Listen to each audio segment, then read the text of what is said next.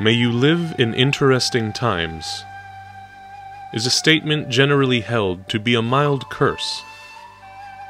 However, St. John of Damascus lived in such times.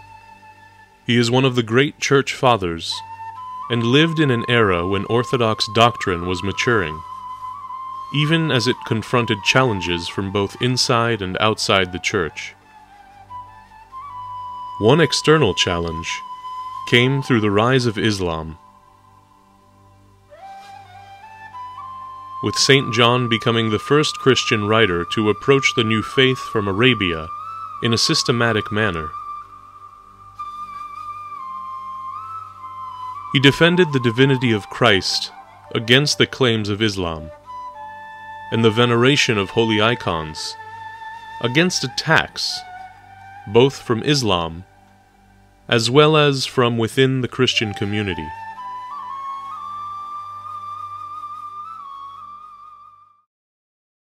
Born around 675 AD, he came from a long aristocratic line in Damascus.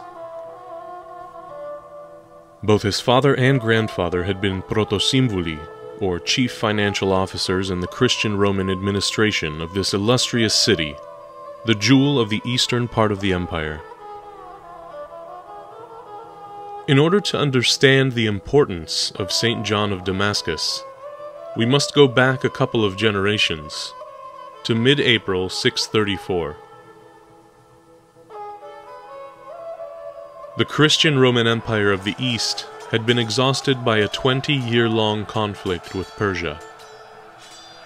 Both sides were severely weakened. In the meantime, a new power had arisen in Arabia, which had racked up a series of rapid and impressive victories in the east. This was the army of Islam. The Prophet Muhammad had died, but the military advances continued. The Islamic armies set siege to Damascus and nearly starved the city. At the helm of the Muslims was a ferocious warrior named Khalid ibn al-Walid, who had gained a reputation as the Sword of Islam. He had led the armies which unified Arabia under the banner of the Prophet Muhammad, and had scored impressive victories in Persia. Khalid, a harsh and warlike figure, now had his sights set on Christian Roman territory and the renowned city of Damascus. As defeat seemed imminent, a small band of Damascenes approached a deputy of the feared Muslim commander and negotiated fairly generous terms of surrender. Christians would be allowed to worship in their sacred places, which would not be harmed by the victors. Those who did not wish to live under the Muslim rule would be allowed 3 days safe passage to emigrate to other Christian Roman cities. Once the deal was struck, it was brought to Khalid, who objected at first, because he thought the agreement was too lenient. But he then relented and accepted the surrender of the city. Once the 3 days had passed, however, Khalid changed his mind. He could not reconcile with the fact that so many of the Christians had fled the city. He ordered his troops to pursue the refugees into the desert. Once they caught up with them on the 6th day, they surrounded them, defeated the Christian soldiers, fleeing with them, and slaughtered indiscriminately, taking loot and prisoners back to Khalid.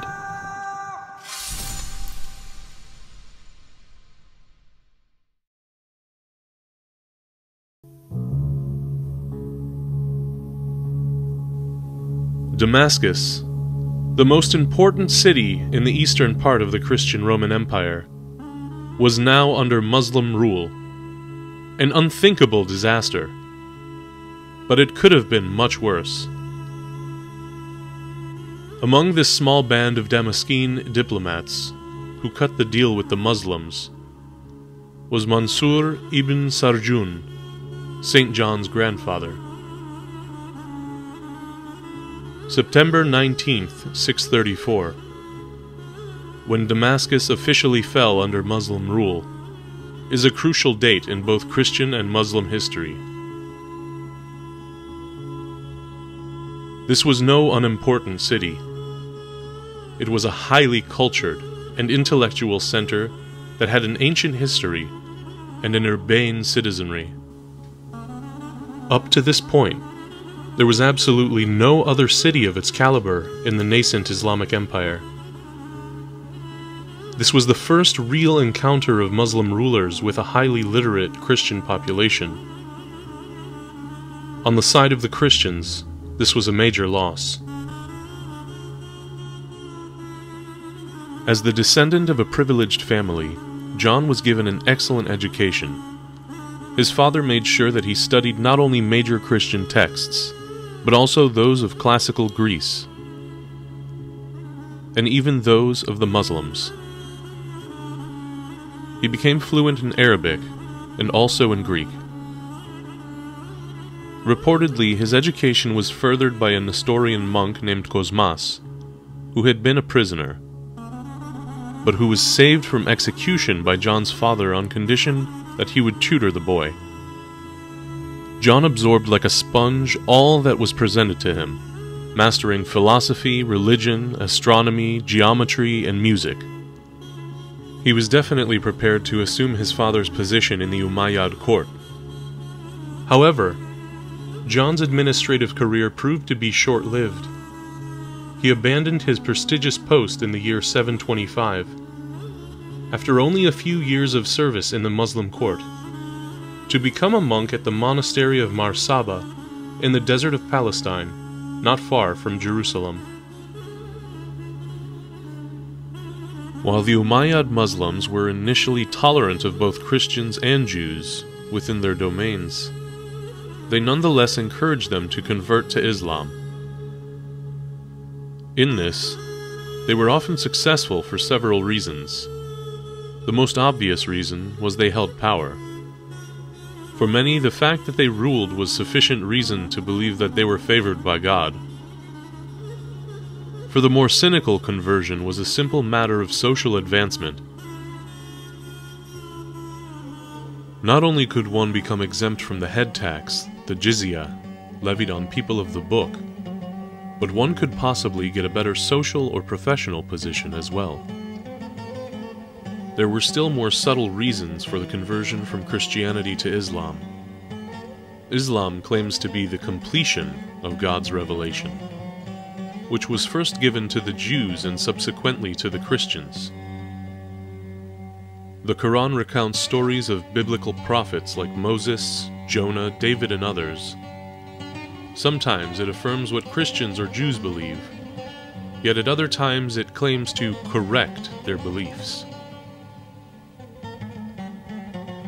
From a Christian point of view, the most serious of these claims was the accusation that Christianity exaggerated the importance of Jesus, whom Islam considers a prophet, by declaring him to be God incarnate. To the Muslims, as also to the Jews, this is a blasphemous concept. The idea of the incarnation of God in Jesus proved to be a stumbling block for many. On the one hand, the Quran gave an explanation for the ministry of Jesus as prophet, which Jewish converts could easily accept, while on the other hand, Christians who were uncomfortable with the notion of God becoming man found in Islam an understanding which still honored Jesus without declaring him God. Hence, the monk John desperately watched from the monastery of his obedience both Christians and Jews converting to Islam. As an Orthodox Christian, this bothered him deeply. He thought of Islam as a Christian heresy. Christology was still debated during his lifetime. Even though 6 ecumenical councils had made public pronouncements on this crucial issue, there were still vociferous proponents for alternative views within the Roman Empire and beyond. Although the Muslim advocacy of a fully human but prophetic Jesus did not seem that far-fetched to many people, it greatly offended those who held to the Orthodox faith, including St. John of Damascus. This issue of the divinity of Christ motivated St. John to defend the Orthodox faith with methodical and literate apologetics aimed at a learned audience. His magnum opus is a defense of the faith in 3 parts, called the Font of Wisdom, which begins with a philosophical introduction that defines the terms on which he builds his argument. Then, he examines Christian heresies to which he includes Islam. Finally, he concludes with an exposition on the Orthodox faith, which is encyclopedic in scope and stands out as the first systematic philosophical defense of Christianity. His approach to Islam is the first erudite Christian response to the new faith. It is not a mere polemic, since St. John was steeped in Muslim culture and knew its texts well. He was fully aware of the criticisms leveled against Christianity and answered them directly. While the fall of Damascus to the Muslims was a major loss for the Christian Roman Empire of the East, St. John's steadfastness in the Orthodox faith and his patient witness in the Umayyad Empire provide something of a silver lining, since this event created the need for a meticulous examination of belief and a clear definition of orthodoxy. St. John's erudition in both classical Greek and Christian texts would have served well in any case.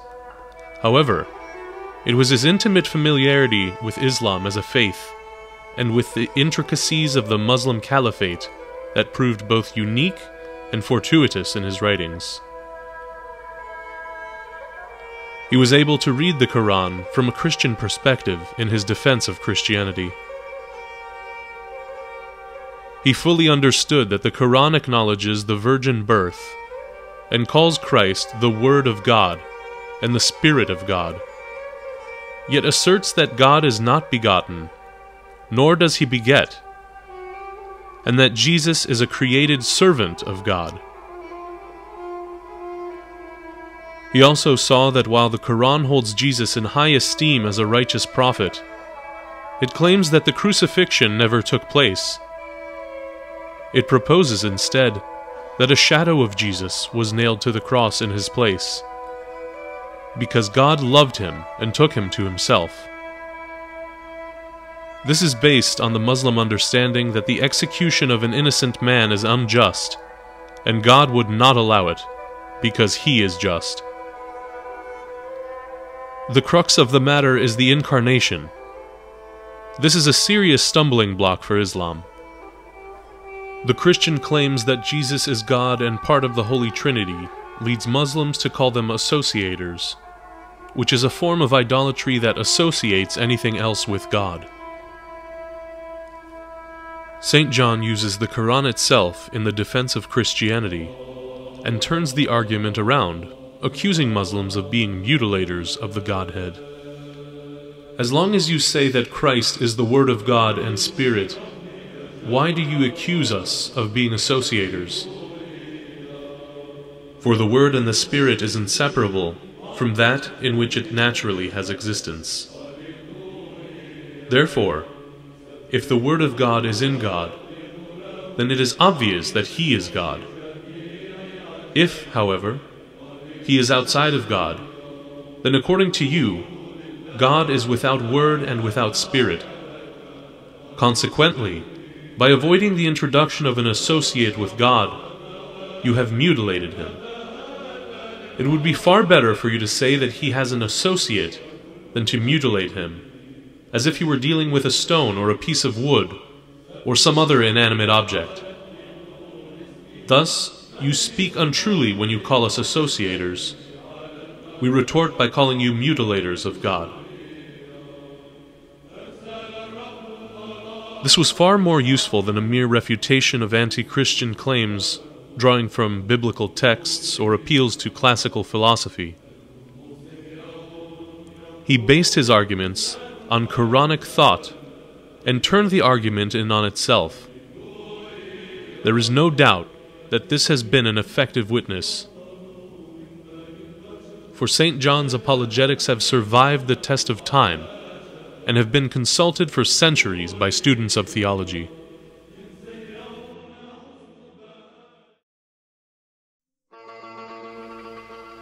While St. John was involved in doctrinal discussions with the Muslims, the official church in the Christian Roman Empire was embroiled in another controversy regarding the use of icons. In the years leading up to 717 AD, when Leo III, the Isaurian, became emperor, the empire had suffered a long period of unstable rule, owing largely to the constant encroachment of Muslim invasions into Christian territory. Leo III was a clever and authoritative man who managed to deceive and defeat the powerful armies under Maslama ibn Abd al-Malik, who had hitherto seemed invincible. This stopped their inexorable advance towards Constantinople and forced them into negotiations with the Romans. Leo proved to be an adept diplomat as well, keeping them in a constant state of check. This allowed the brilliant and powerful emperor to turn his attention towards the inner unity of his domains. Emperor Leo, as sovereign of the Christian Empire and encouraged by the support of the nobility and the military, sought to impose his ideology on the Church as well. He was genuinely interested in ecclesial affairs, and was aware of the controversies of the faith. He also believed that the recent misfortunes of the empire, including Muslim advances, as well as several earthquakes, were a result of God's judgment for the sin of worshipping graven images. His views, however, were not shared by the majority of the clergy and the Christians of the empire. The veneration of icons was prevalent everywhere. Undeterred by the opposition to his views, the emperor forbade the veneration of icons by royal edict in 726. This was followed 4 years later by a complete ban on public display of religious images, ordering that relics and images be destroyed, beginning with the golden image of Christ at the entrance of the royal palace. Iconoclasm was now imperial law, and Leo enforced his policies with a vengeance. He dismissed the Patriarch of Constantinople and replaced him with one who supported his policies. This was followed by the dismissal of dissident clergy. He then closed the ecclesiastical academy in Constantinople temporarily because of their reluctance to accept his decree. He even sent a task force to Rome to put pressure on the Pope, who also favored icons. As fortune had it, his legates never arrived in Rome because of bad weather. This only strengthened the Bishop of Rome's conviction, who decreed that iconoclasts should be excommunicated from churches in his jurisdiction.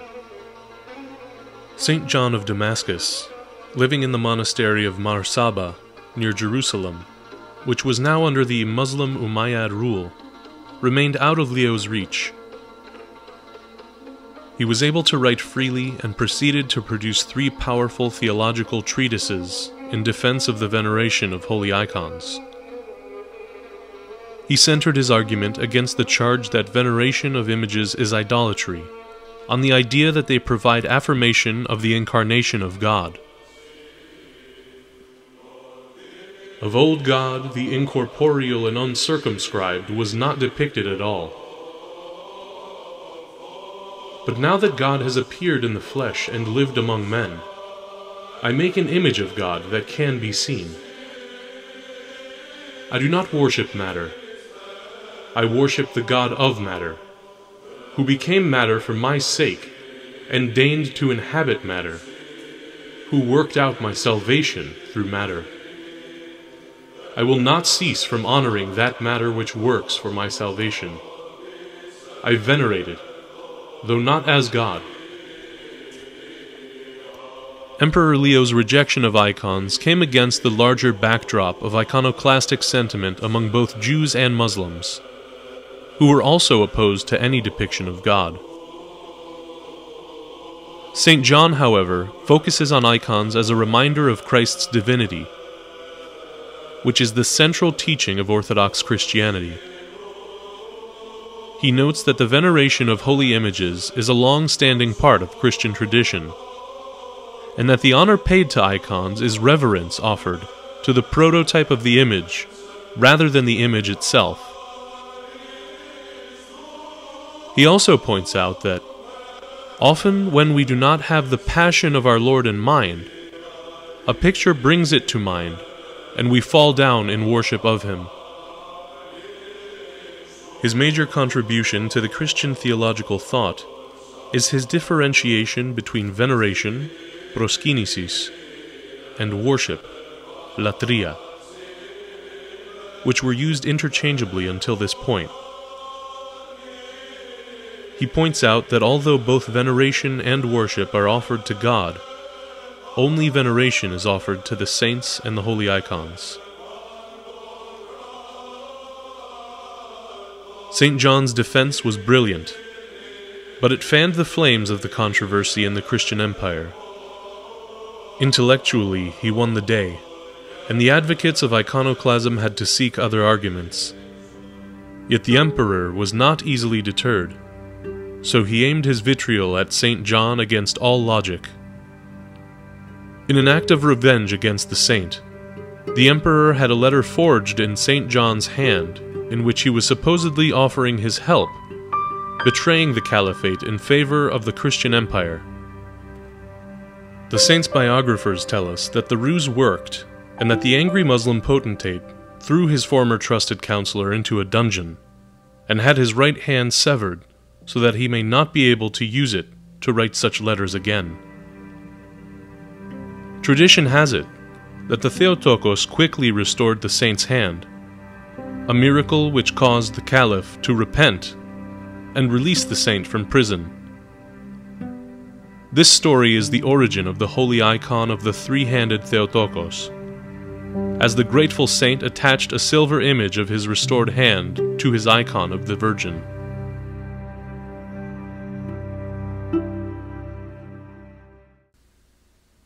Besides his theological prowess, St. John of Damascus is also reputed to have a beautiful singing voice, as well as the ability to compose music and write poetry.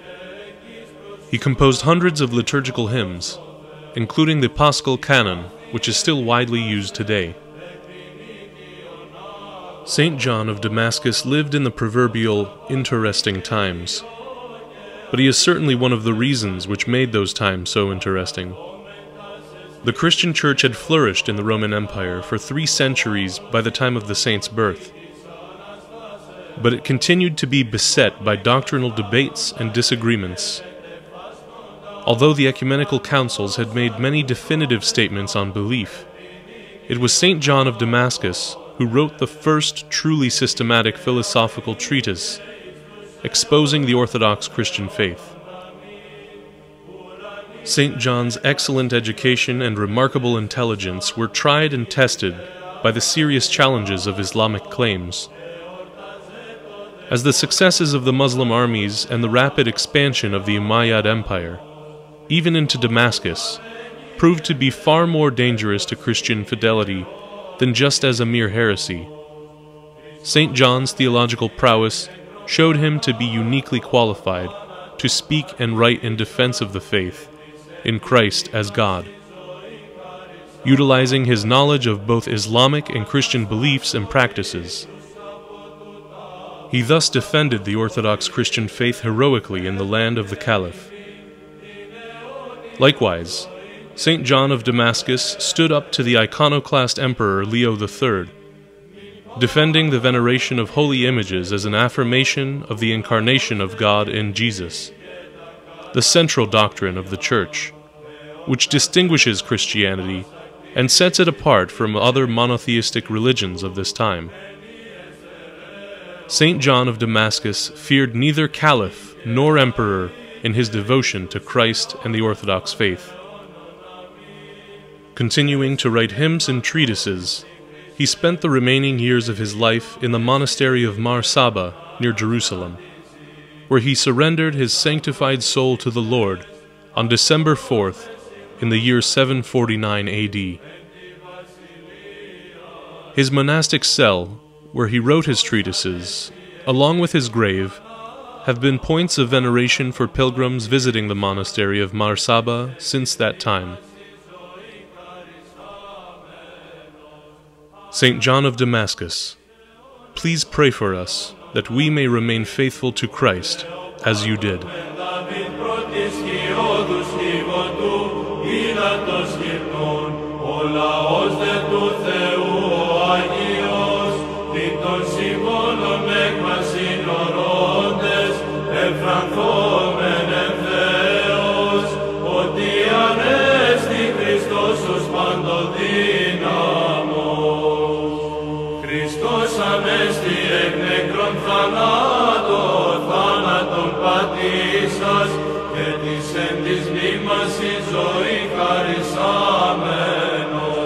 Αναστάσω Ιησούς από του τάφου, καθώς προείπε